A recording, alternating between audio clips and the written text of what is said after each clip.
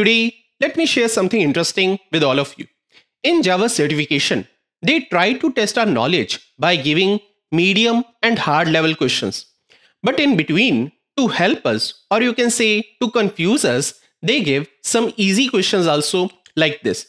So here, they are just asking that how many methods are going to compile successfully. Now the problem is that in between a certification, when all the questions are very difficult and such an easy question comes, then we start doubting ourselves. And because of that doubt only, there are very high chances that we give a wrong answer for such an easy question. So, what do you feel how many methods are going to compile? In order to help you, I have these 6 options. So if you feel only one method is going to compile, you can say A.